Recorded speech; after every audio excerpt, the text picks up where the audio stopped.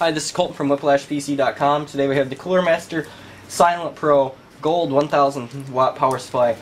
It's 80 plus gold certification, and it's also got a 5-year warranty. NVIDIA Sly Ready, it says. I'm sure it can do Crossfire just fine as well. You won't have a problem pushing just about anything on this power supply. The only thing you might run into trouble with is if you run two GeForce 590s, which is the current fastest card right now. Well, it's not current fastest, but it's one of the fastest cards that has two cards. Hey, thanks for viewing this video. If you liked it, I'd appreciate it if you'd hit the thumbs up below and subscribe above. Thank you. It says, I'm not sure what that is, but it's also got a few different things. But let's go to the wattage rating. The 12-volt rail is pushing 82 amps, and it looks like a pretty solid power supply. It's got a 135mm silent fan on it. It's ready for Intel and AMD, it says. So we'll open it up and see what it looks like. This is one of their top power supplies. I think they only have one better right now, which is the 1200 watt power supply. Let's try to get this out of here. It's so big. And okay. Looks like it comes with a carrying case. Oh, this looks nice. It comes with a little bag, as you can see, so we'll go ahead and open up that first. In here it comes with a very nice power cord, very big. It's a nice, big, solid, heavy-duty power supply cable, power cord. In here it looks like we also have some cables. This is a little different. They're real flimsy. I bet it's great for hiding wires. They don't need to be big, and a lot of other people just use overkill-sized wires. As you can see, this is about the size of a SATA cable. This plugs into your power supply unit, which gives you power to your Molexes and your SATAs. It also looks like they had the PCI Express connections and the 8-pin connections in here. And in here, they give you 4 screws to install it. This looks very nice. It's a little different because usually they're so big, or these are light and flimsy, which is kind of nice. So we'll put that over here for now, and we'll get to the power supply. It comes with this, which is probably an instruction manual or something, I guess. Power supply user manual for 600 watt, 700 watt, 800 watt, 900 watt, 1000 watt, and a 1200 watt. They basically get you covered. They show you the description for everything. They also show you what it's like for the power wattage and outings and stuff like that.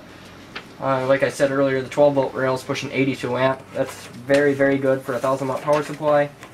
You might get 90 out of something else, but you're not going to get much better than that. And if you do get 90, you're probably going to end up paying for it trying to get there because it's going to be closer to a 1200 watt power supply. Usually 82 amp is just fine for most people out there. This is a pretty heavy power supply. Move this box.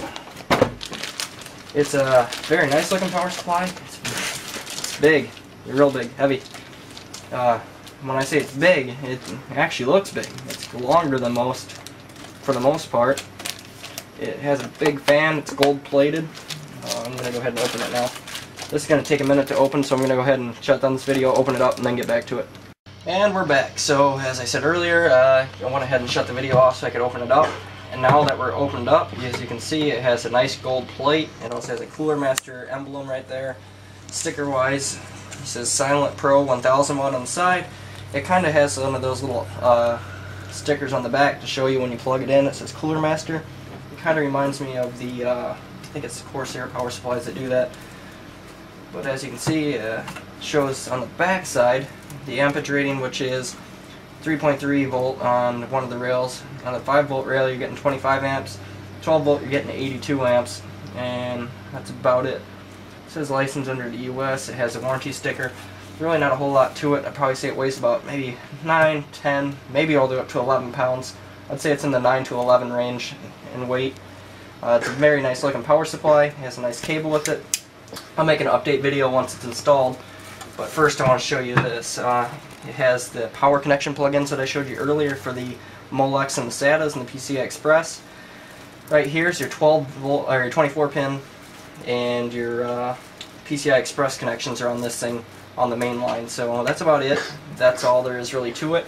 We're going to go ahead and install it now, and we'll make an update video. Alright, as you can see, we have the power supply up and running now. It is powering 4 430 video cards, actually 4 440 video cards from NVIDIA. We got the processor fan, the 16 gigs of memory, CD-ROM up there.